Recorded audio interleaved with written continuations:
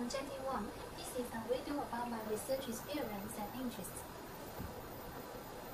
My research experience includes remote sensing image filter, image composition by constraining, abandoned object detection, interactive camera calibration system, hyperspectral data process, and heavy metal content conversion from remote sensing.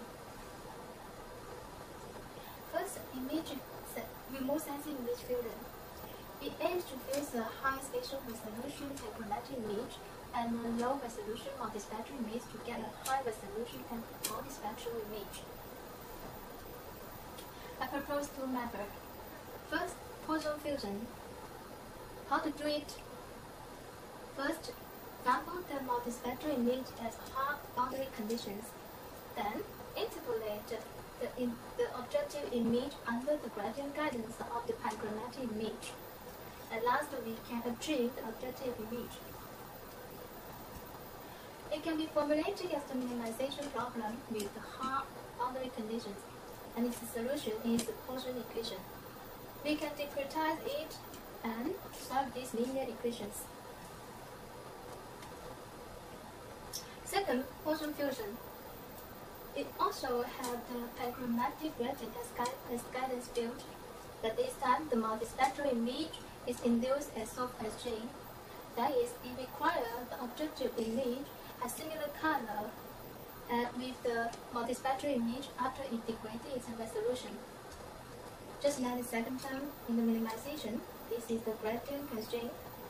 Then we can solve it with this linear equation by simple iterations.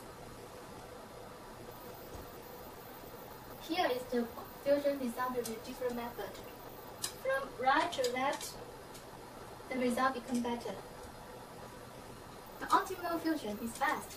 It can improve the spatial details significantly and preserve the multispectral color regardless the two fusing original fusion image have different spectral range. Second, image composition by constraining responses to filters. It provides a unified flavor to a variety of image composition types.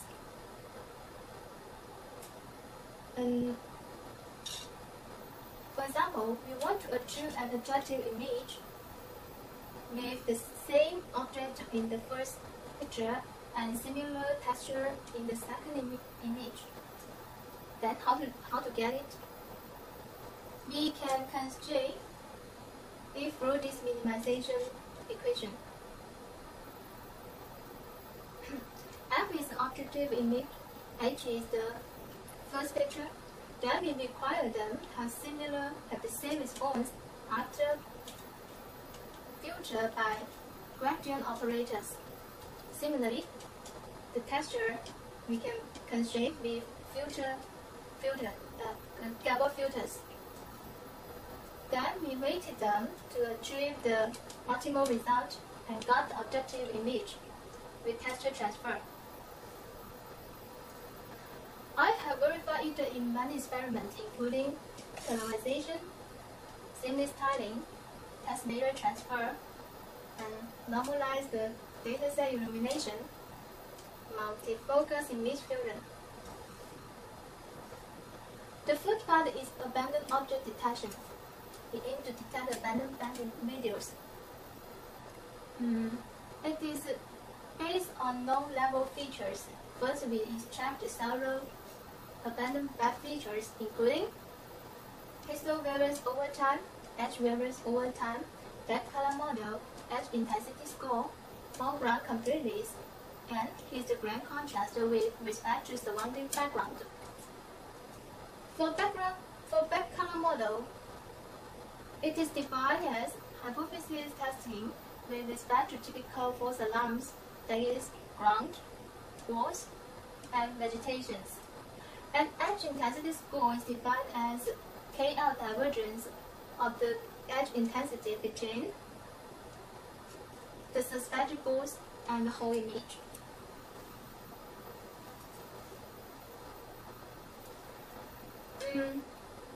For the above features, we assemble them to construct a generative model.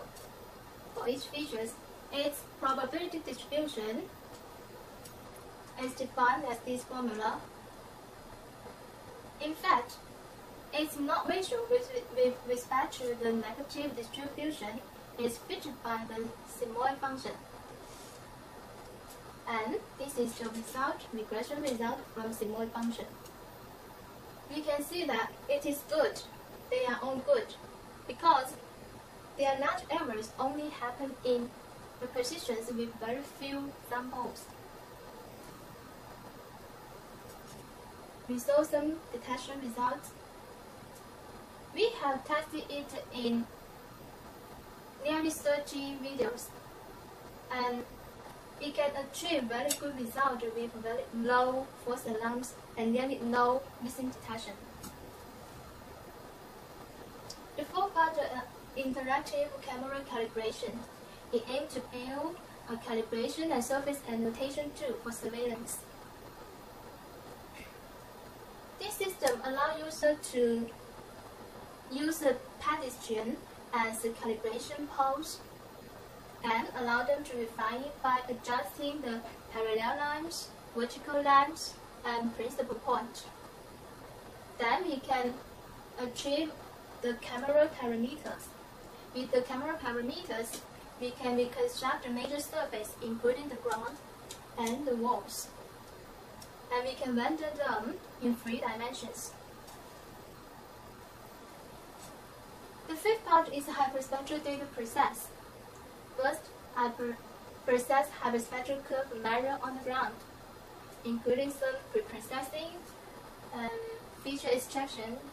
For example, we can extract some social feature after the continual removal.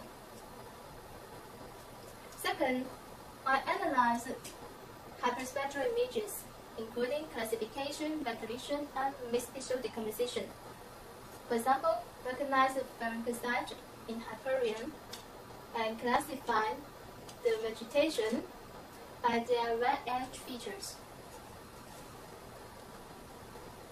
The sixth part is heavy metal content immersion based on hyperspectral data. It aims to immerse the heavy metal content from hyperspectral curve measure on the ground. It usually uses single variable regression and multi-variable regressions. In multi-variable regressions, the most popular method is partial least square. But the coefficient from the partial least square is not stable. So I filter it with Gabor filter and achieve stable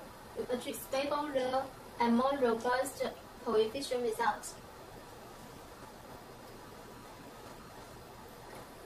Regress based on mixed Gaussian. It is well known that the classical linear regression is based on the assumption of a Gaussian error.